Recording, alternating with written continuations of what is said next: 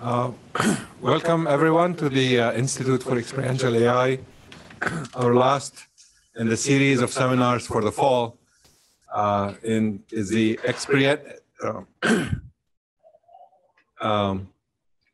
expeditions in experiential AI. The expedition series is intended for our own faculty at Northeastern to present exciting stuff they're working on. And in parallel to this, every other week, we run our distinguished lecture series, which is designed for external speakers coming to Northeastern. Today, we're kind of doubly lucky because we have a very interesting topic, and we are doing it also live. And if you are on the Boston campus and you're not in this room, shame on you. You should just walk down to Perry Student Center and join us. But it's my pleasure to introduce a colleague of mine from the Khoury College of Computer Science, Professor Saiph Savage, who I will let her introduce her background herself as part of her talk. But to me, the highlights are she has experienced industry, research in industry, and working at companies. She has experience working at least a couple of universities. Did her PhD at UC Santa Barbara with an advisor that I know. And a lot of companies talk about AI for good. I was very pleased to see that somebody's actually thinking about this more formally and saying, well, what does this mean? What are the quandaries here? How should we think about it systematically and how to do this right? So with that, I'll turn it over to you, Saiph, and welcome. Thank you for being our speaker. Thank you so much, and thank you everyone who came to my talk. It's really great to meet you all, and thank you very much for this invitation, and congratulations on everything that the Institute is doing. It's really nice to see how you're democratizing who can understand AI and also become an innovator in this space. So today I'm going to be presenting about designing AI for social good. As was mentioned, I'm currently an assistant professor at the Khoury College of Computer Sciences, where I funded my research lab called the Northeastern Civic AI Lab. And let's start. Oh, okay. So when we start to think about AI for... Oh, okay. Or do they see it on Zoom? Yeah. Okay. All right, sorry. That'll be a perfect, great idea. So when you start to think about AI for social good, some of the things to consider is AI on one hand has been creating these futuristic realities where we have suddenly voice assistants who can start to understand the things that we're saying and respond in real time. We also suddenly have autonomous vehicles that can understand the world around us and take us from one place to another. Now, there has also been a lot of concern with AI displacing workers. However, we have also found that AI has been creating a number of new jobs for workers. A lot of these jobs focus on getting people to complete the tasks that are difficult for the machines to do. So, for instance, you might have human workers who are going to be labeling images. Through this labeling of images, the machine learning models are suddenly going to be able to start to understand, oh, this is a stop sign, this is not a stop sign. Similarly, human workers might help to transcribe audio. Through this, for instance, Alexa might be able to better understand what someone is saying to it. Similarly, we can also have human workers who might be helping in the labeling of online content. Through the labeling of this online content, for instance, Facebook newsfeed algorithm is not going to show you hate speech or pedophilia. And so we have a lot of human workers who are in the AI pipeline and helping through this to improve our AI. Now, this type of jobs where you have human workers working closely with the AI to improve it has been on the rise. It is expected that by 2027, 60% of the US workforce is going to be involved in jobs that involve AI plus the human workers who are working closely to improve it.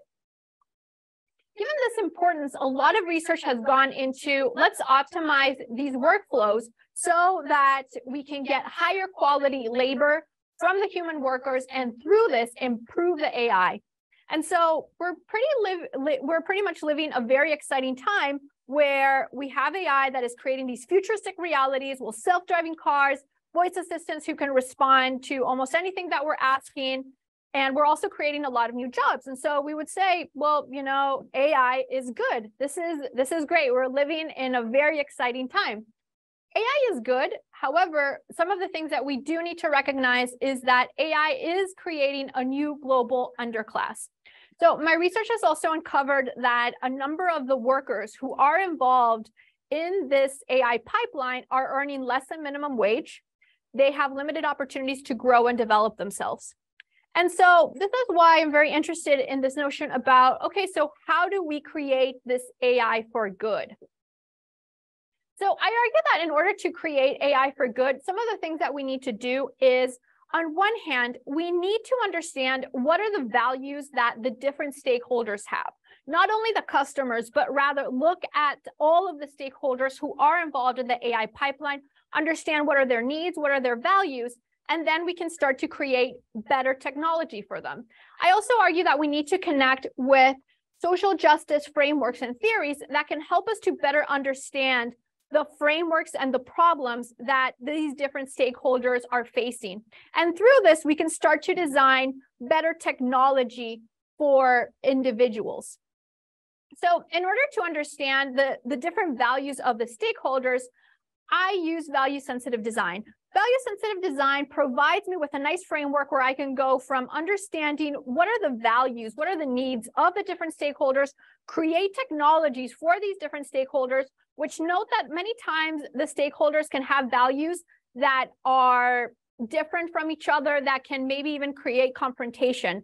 Value-sensitive design offers a way in which you can start to create a balance for the different stakeholders, create technology that creates a win-win for all stakeholders, and it also offers you a way through which you can start to design better technology for these different stakeholders.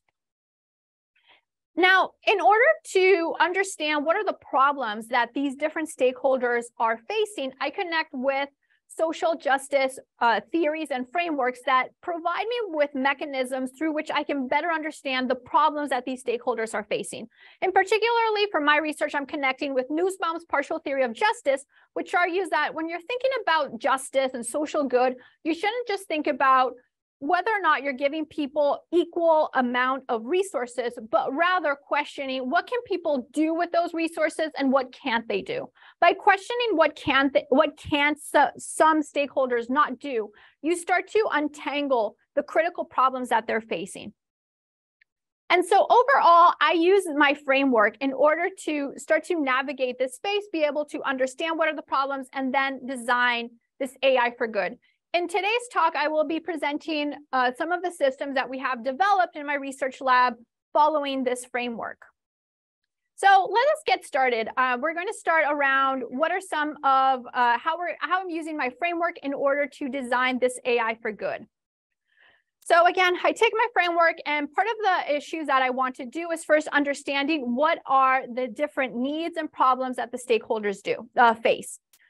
In order to start to identify these problems, I first conduct interviews and surveys to start to understand what are the experiences of the different stakeholders. Now, I also want to understand quantitatively what is happening to the different stakeholders, to the workers, to the customers, to the employers that are within these digital labor markets. A problem, however, is that a number of the digital labor markets are black boxes. So this means that we have no idea, for instance, what is going on with the workers and how they are being treated. They can start to share some of their experiences through interviews, but it might also be, you could argue that, well, maybe the interview data that you get could be tainted, that might be biased. And so I really wanted to be able to quantify what exactly is happening inside these digital labor markets. And so for this purpose, my research lab has been creating tools through which we can go under the hood and start to understand what is happening inside these digital labor markets. Actually, one of my students is here, and we have been developing a number of tools through which, let me play this video. I don't know if it's playing.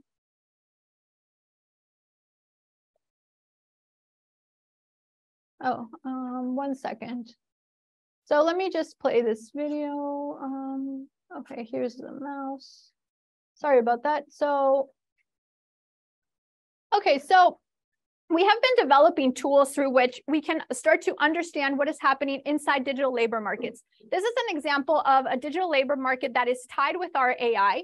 Here we have a number of tasks that crowd workers would be doing. What we did is that we designed web plugins through which we can start to quantify, for instance, how much time do these these workers spend in completing different tasks. For instance, how much time do they spend searching for work? How much time do they spend completing different tasks? And also, how much are they earning for the different activities that they're doing? And so through this, we started to detect that workers and quantify that a majority of the workers on this platform of Amazon Mechanical Turk, which is feeding into the AI that Amazon is building, are earning less than minimum wage. And so this was a very nice way through which we could start to quantify what is taking place inside these digital labor markets. What we do is that we give our tools to workers, and they install our tool, and we're tracking the amount of time that they're spending doing different activities. We have activity recognition algorithms, and we start to quantify their activities and how much they're earning. And within our research, we argue that it's critical that we offer ways through which we can empower more people to have their own data about the activities that they're doing, because if not, it's only large technology companies who have that data and, for instance, might decide they're not going to do anything about the fact that a majority of their workers are earning less than minimum wage. Go to next slide. Okay, so through this research, some of the things that my research lab uncovered was that workers, of course, value having fair wages. However, a majority are earning less than minimum wage. They also have limited opportunities to grow and develop themselves. However, we also found that there are something that is called super workers, which are workers that are earning high wages. They're making a good living on these platforms. They've been on these platforms for a number of years. And so we took inspiration from these workers that have been able to make it to start to develop tools through which we could empower all workers to someday hopefully become that type of super worker. So we started to think about, okay, so how do we design AI for these individual workers?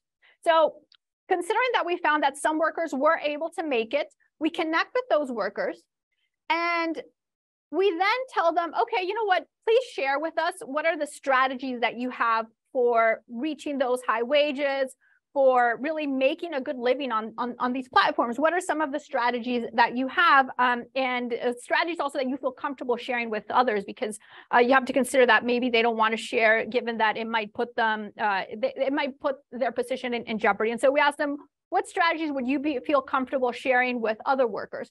And so we created computational mechanisms through which they could share their strategies. And then we fed those strategies to novice workers to help them start to earn higher wages, start to develop their skills. Now you could say, well, where's the AI in this? Do you even need AI for these types of things? We argue that we do, because not all of the strategies might help novice workers. There might be certain gems that get lost in the muck. And so here we're designing a reinforcement learning algorithm that we have the list of strategies, and our reinforcement learning algorithm starts to learn what are the strategies that the novice workers find that are the best. Here, the novice workers provide feedback in the forms of thumbs up, thumbs down for the strategies that are given to them. And our reinforcement learning algorithm starts to find which strategies are the ones that are working the best, especially for the novice workers, because not all of the strategies might work for them. Now, once we had our AI model, there are different ways in which we could start to implement our new AI. One way is, let's create a whole new digital labor market. And in the back end, we're going to create our algorithms. And through this, we're going to give recommendations. I started actually to explore this with Stanford's HCI group, where we built a whole new digital marketplace called Demo. And our goal was to create a digital marketplace that was fair for the workers, especially. However, some of the things that we quickly found was that many times when you're creating a new digital marketplace, recruiting especially employers to join your marketplace and actually give good jobs for the workers is extremely time consuming. As a result, you might never even be able to really test out the algorithms that you had set off to create. And so therefore, I decided that, you know what, we're not going to create new digital marketplaces. What we're going to do is that we're going to work within existing digital marketplaces, but we're going to repurpose them. How are we going to repurpose them? We're going to use this through our web plugins. Our web plugins are going to be able to operate within existing digital labor markets, and they're going to create new types of experiences for the workers within these digital labor markets. So we create web plugins, and the web plugins are the ones that have our AI and are the ones that are providing the recommendations. This way, we do not have to get any buy-in from the digital labor markets about creating change for the workers. They might not even care about them, but we're able to start to help workers, for instance, to be able to follow new types of strategies. And so this is an example of a digital labor market where workers, for instance, they might be transcribing letters. And through this, they could help, for instance, blind people be able to know what is being said in their letter. What we did was that we created a web plugin. This is an example of our web plugin. Here, workers can, for instance, share their strategies. And here they can also see strategies that other workers have given them. And they just provide a thumbs up, thumbs down about how useful the strategy was. Notice that we also focused on providing advice through that other workers could give each other in short snippets. Why short snippets? Because this is an activity, this is a secondary activity for the expert workers. You could argue that the expert workers might not even have the time to coach or help the other workers. And so we made it very easy for them to start to create change within the digital marketplace. Next, we want to study, okay, does our tools work? Are our tools useful for guiding workers to develop their skills, start to increase their wages? Also, we want to know, well, how is it used in the wild? And so we ran a real world deployment with our tools where we had workers in 3 different conditions using our tool, which had the AI, one where they just had the human coaching, and then we had also the control condition. And so the bar plots on one hand, the one on the further right shows the accuracy, how well were the workers in completing the task, and then the other one shows the amount of time that it took them to complete the tasks. And the bars are color coded based on the condition. What we started to find was that workers in our AI-based coaching were the ones that were able to start to complete the task in shorter amount of time and also with a higher accuracy. And so through this, if you measure skill development in terms of how well do workers reduce the amount of time that it takes them to complete a task and do a task in a good form, we argue that we were helping workers to start to develop their skills. We ran a similar study, but now with 2 conditions. One control where workers were not receiving any type of advice, and then with our AI-based coaching. And we found that we were able to increase the wages of the group that was able to use our tools. Notice that here, this is the hourly wage that workers were able to receive. The hourly wage was still significantly low. So for instance, in the case of novice workers, it didn't even make over $4, the hourly wage. There's still a lot that we need to do in this space. One big issue of these digital labor markets is the onboarding process. And so right now, part of what we're working on is thinking about how do we create more fairer labor conditions, especially for these novice workers, because there's a significant amount of time that they have to spend where they're not receiving good wages. And here we're creating more interventions directly with the companies and also other institutions that want to give certain training to the workers. So it's not all technology based, but rather thinking about certain interventions that we can provide to the workers. And I think that there's a lot of different opportunities within this space. For instance, here we focused a lot on content. Knowledge-based workers. We're interested also in exploring it for other types of platforms. For instance, you could think about something like this for Uber drivers or delivery workers. Also thinking about integrating culture into the design of these tools, given that you have global workers who are using it. I'm now going to briefly present about how we're using the same framework to start to design AI for good within other contexts. So I take my framework and again, I use it to understand the needs of the different stakeholders. And one project that we have been working on, and for this we received a large NSF grant, and we were also recently recognized by UNESCO as producing one of the most impactful AI research projects, was we took our tools and now we're helping rural workers to develop their digital skills and access better jobs. Here, one of the things that we did was that we're teaming up with public libraries. So this is a map of West Virginia.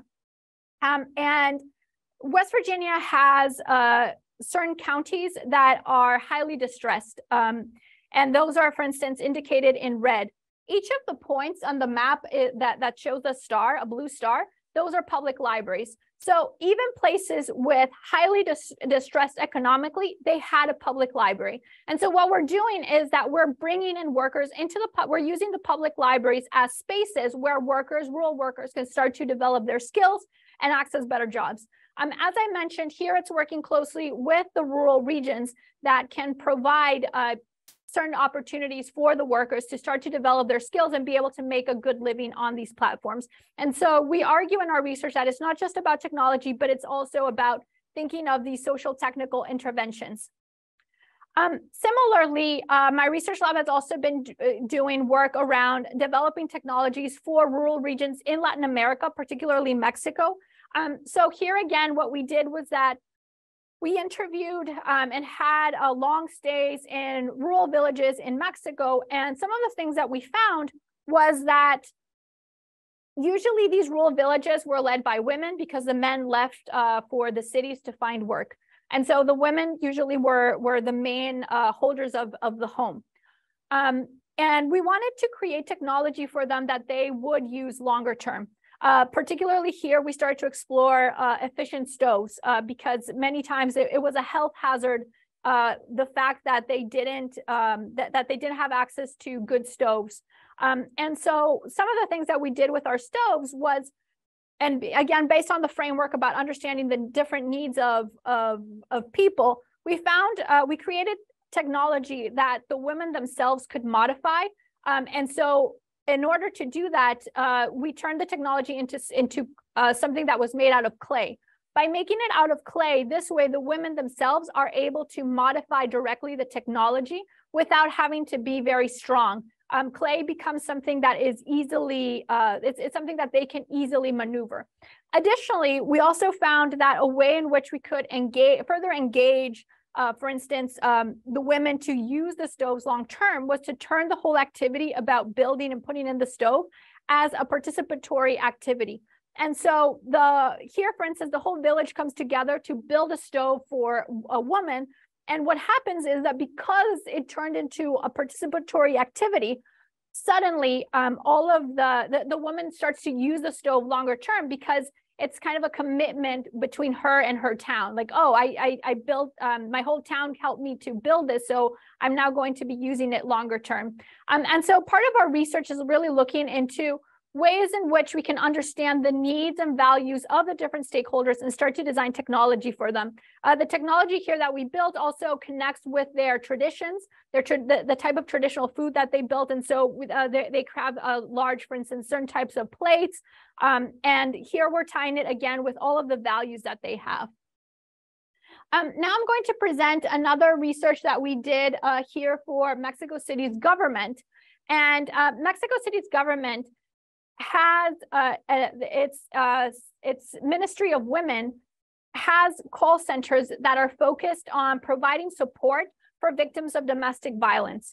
Now, the victims of domestic violence, they are, many times they need legal advice and they need also psychological advice. And so Mexico's Ministry of Women is providing that type of support. However, through our interviews, we found that an issue was that the government workers had a hard time providing follow-up. So they might meet the women, but they might have a hard time providing long-term assistance to the women that came to visit them. And also an issue was that the government worker also many times was exposed to extreme violence through the interviews that they were through the interviews that they in which they engaged for helping the women of domestic violence. For instance, some women were many times even in danger of being murdered. And so the government workers started to experience extreme psychological distress. And so what we did was that we started to build intelligent dashboards. And this was work also that was done in collaboration with the United Nations Accelerator Lab and Mexico City's government. And so our intelligent visualizations, what they do is that they help the women, the government employee to provide better follow-up to the victims of domestic violence. And also we had to focus on a dashboard that was easily readable for these government employees who might not have a strong technical background. And we also provided assistants who provided support, psychological support, and also crowdsourcing support for helping them to connect with humans who can help the government employee in those cases of distress. And so overall, in our research, I argue that we need to understand what are the values of the different stakeholders. And we also need, it's important to connect with these social justice theories that can help us to better understand what are the problems that they face. And through this, we can create better technological solutions that is more focused on AI for good. And so that's overall for my talk. Thank you again very much for coming. Also, thank you to Ricardo for inviting me. It was great to be here. Thank you. And here's my information.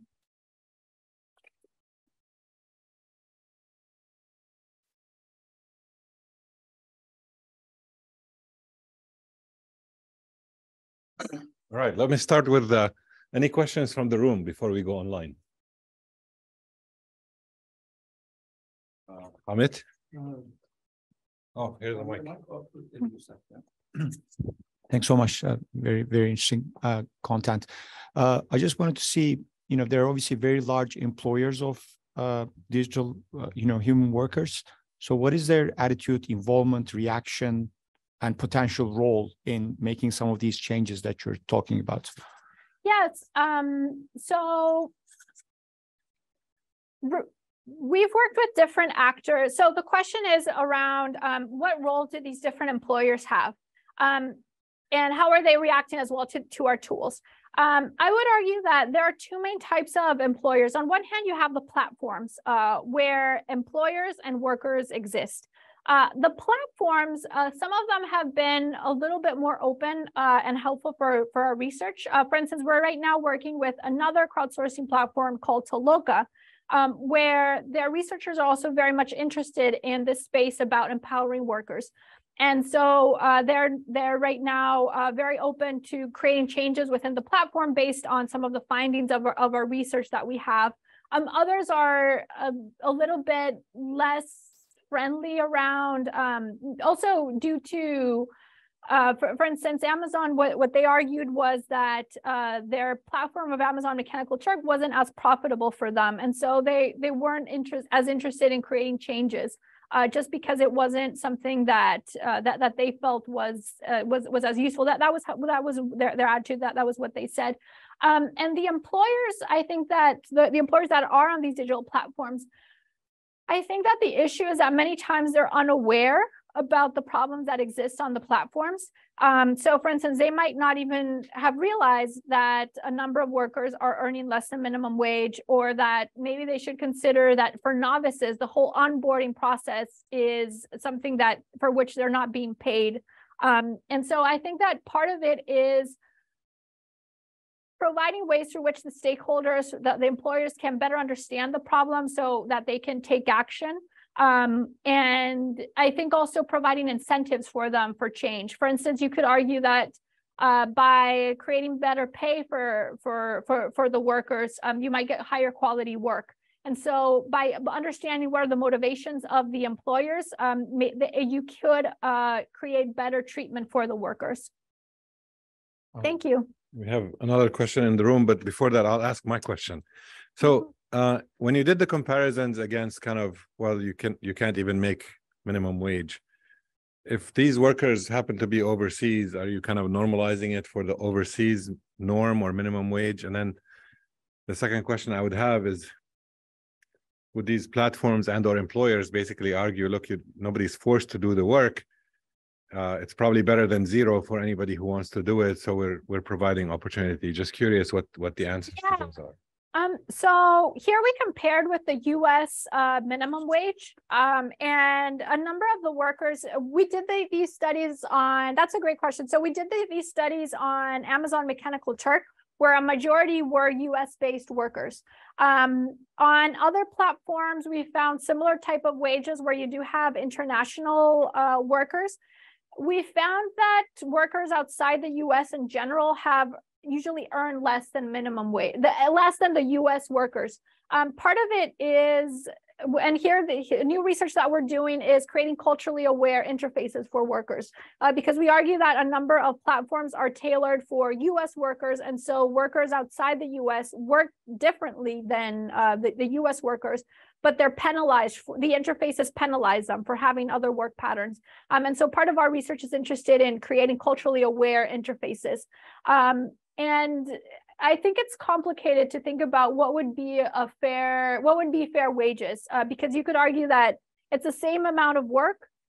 Given that it's the same amount of work, should you be paying the U.S. workers much more than workers outside the U.S.? That could also lead to cases where all of the work is suddenly outshored, and so it's complicated. But I'm very interested in that area and just thinking about it more. What does fairness mean in that case?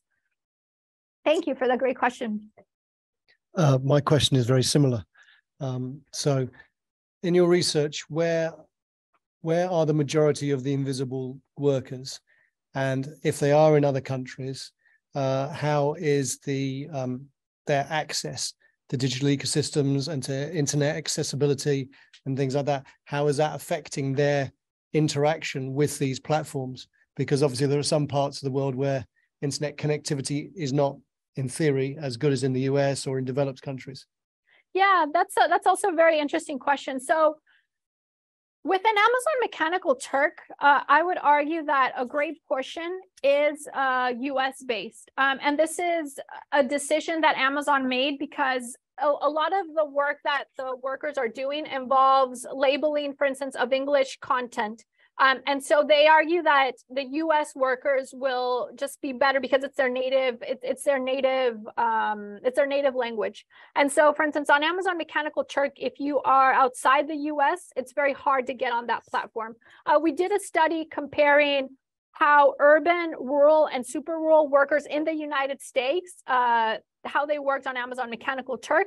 Amazon Mechanical Turk becomes very profitable for super rural workers precisely because since their form of living is much lower, it's a great opportunity for the wages that they earn allow them to be full-time workers on the platform. It also provides jobs that, as you mentioned, that wouldn't exist in their region. For instance, a lot of workers expressed that they preferred Amazon Mechanical Turk than their other typical job, which was Walmart, because they didn't have to drive anywhere. They could stay at home and they could save that money on gas. And so that was very interesting. Right now, we're doing a study on understanding the type of workers that exist in Latin America on these platforms. And we're comparing it men versus women. An interesting thing that we're finding is the workers from Latin America, a lot of them are on that platform Toloka that I mentioned. Amazon Mechanical Turk is primarily it's very much focused on the United States. Toloka is much more open to these global workers. And there we found a number of workers from Latin America. Interestingly, we're finding that women from Latin America who are on the platform appear to be from an upper middle class based on the surveys that we've done, and they were primarily single. And so it seems that for instance, women who are mothers and might be from a lower economic level, there might be certain barriers for joining these types of digital labor markets. And for the women, it was a complementary activity. For the women in Latin America, it was an activity that allowed them to have access to certain luxuries. For instance, through this, they could buy certain jewelry. What they expressed in the survey that they could buy certain jewelry. So it was an activity that they were doing to access a higher class. For the men, it was to feed their families. And so this was interesting because usually women use their funds for balancing their family. But here in Latin America, we were finding another type of dynamic. But this is current research that we're doing. And so there's still a lot of questions about who are these invisible workers, and having a better understanding of them will allow us to design better tools. For instance, how do we onboard the women from lower economic backgrounds who might not even be right now on these platforms? How do we help the women who are currently on these platforms and they might have other interests, right? For instance, the women in Latin America, they were very much interested in getting access to certain types of living that we just we're not even aware of. And so I think better understanding the invisible workers will allow us to design better opportunities for them. And that's currently what my research lab is focused on. If people are interested, please join us. We've been part of a great apprenticeship program from Northeastern. And we have a number of undergraduates and master's students who join us to conduct this type of research. And so if you're interested, please shoot me an email. We have a question online from Kim Garrett. Does this model place any responsibility on employers to improve conditions for their workers? Yeah, so we have research where what we're doing is that we have focus, and actually maybe I don't know if it's possible to show it. I actually have it here in the background slide. So some of the research that my lab has also been focused on is thinking about, you have employers many times can be unfair to workers. We argue that part of the problem is that employers might not even realize when they're being unfair to workers. And so we created a system where we're using deep learning to detect when an employer evaluates a worker unfairly, where unfairness is based on evaluating the worker based on things that were outside the worker's control. For instance, an Uber driver gets stuck in traffic and the employer, in this case, the passenger, writes a horrible review about the Uber driver, about getting stuck in traffic. And the problem is that that was not at all the fault of the Uber driver. They were likely just even following the algorithm, what the algorithm told them. And so what we created was a system that could detect cases where an employer is being unfair to a worker in their evaluations, and nudges them, starts to tell them like, hey, maybe you should reconsider what you wrote because it was potentially unfair. And so our system, and here I'll show you what we found. We tested it across different digital labor markets, Uber, Grubhub, and Upwork. Through this, we were able to get employers to start to write fairer reviews for workers. And here I'll show a quick video of our tool.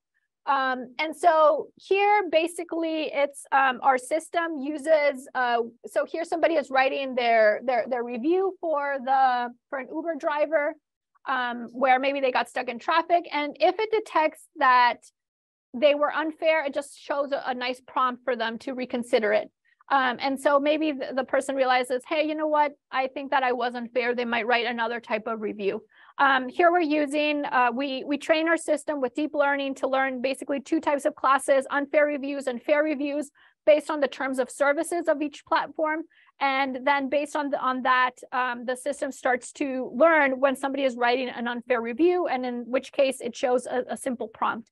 And all the time we're working, and notice that here it's a very simple AI of a two type of classifier, and it's a way through which we can get employers to reconsider how they're treating workers.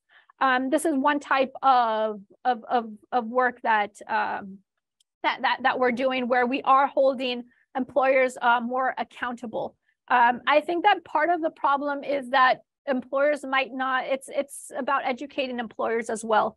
Employers might not be as aware of when they're being unfair to workers. And so part of our research focuses on uncovering when those unfair cases exist. But great question, because it is important to include all of the different stakeholders.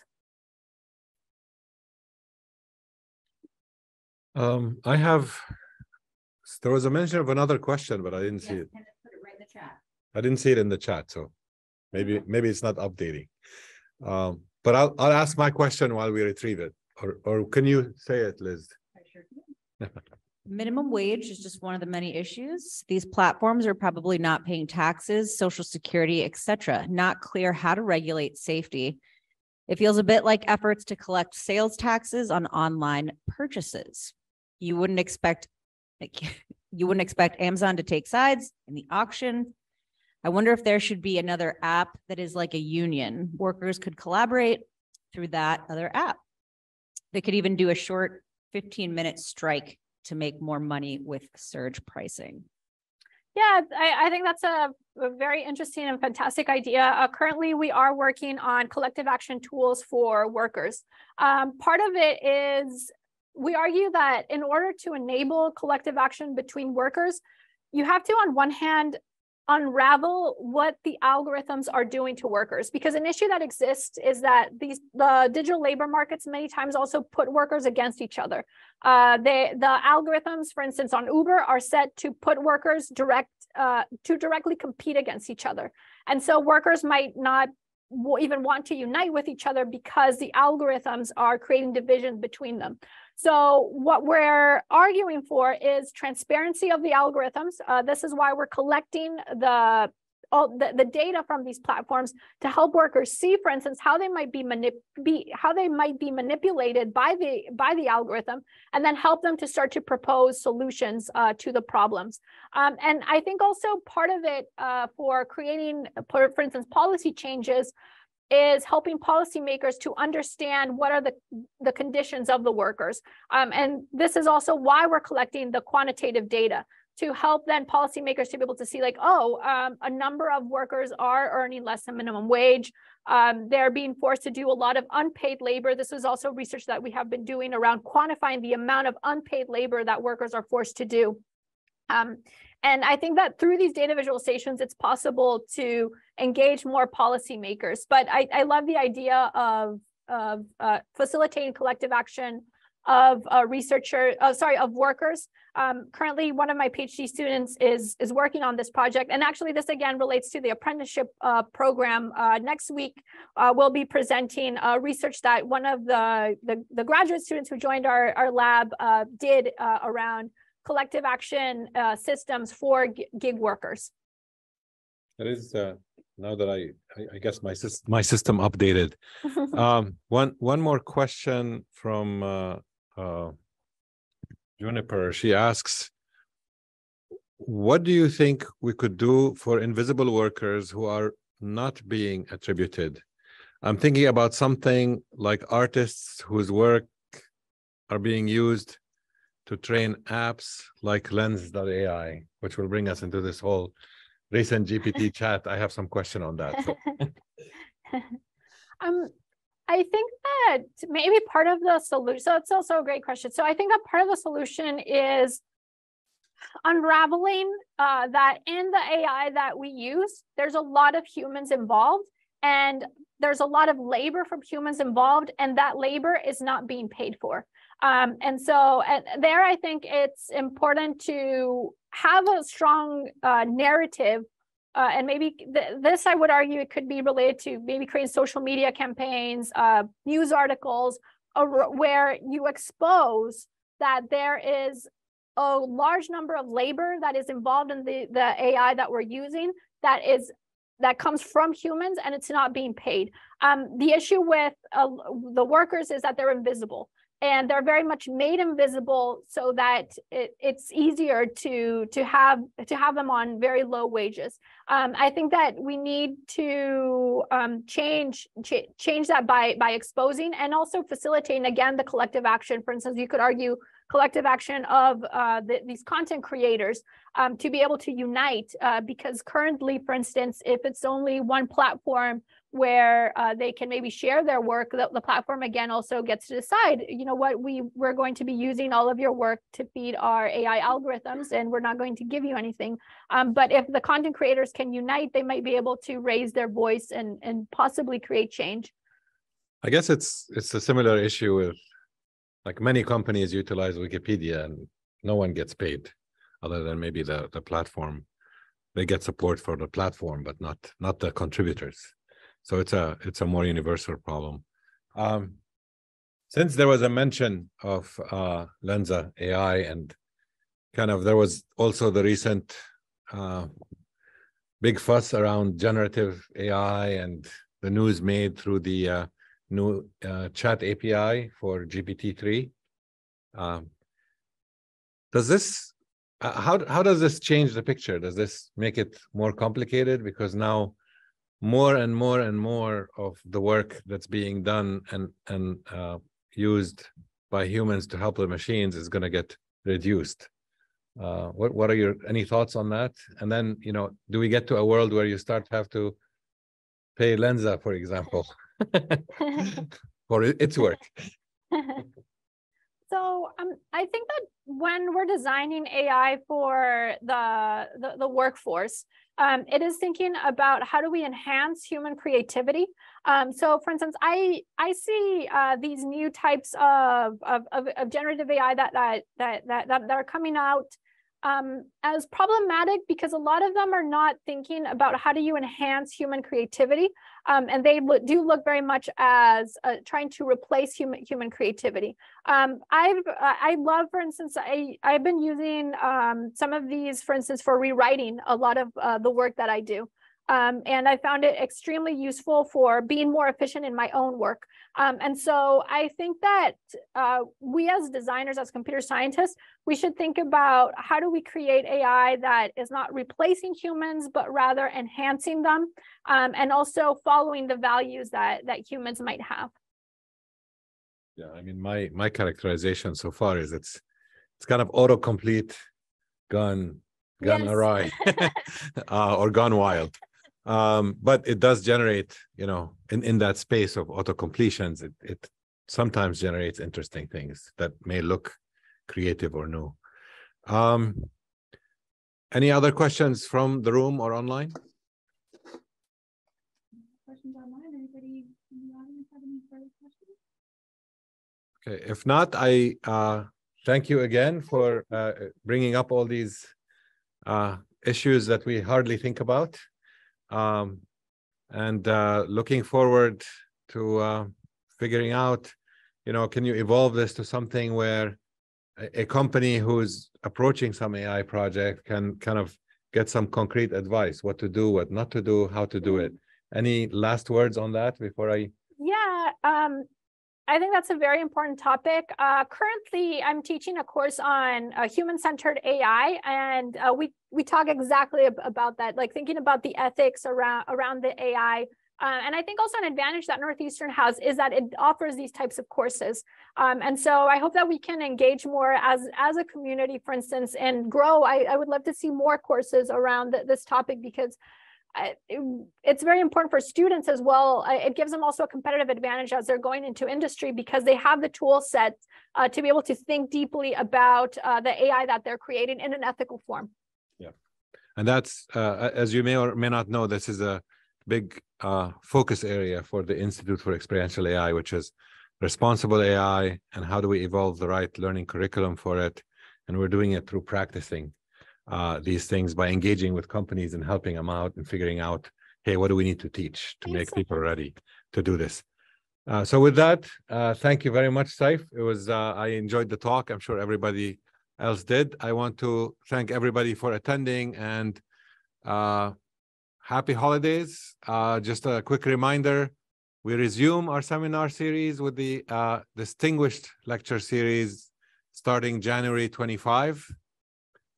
This will be a very big deal. I'm hoping that we can bring him on campus, but this is one of the kind of founding figures in the world of deep learning. Jan LeCun will be giving that lecture on January 25. And then the next expeditions in experiential AI will be in February, and we continue the schedule every 2 weeks after that. So tune in and hope to see you there, and happy holidays, everyone. Thank you, Saiph. Thank you.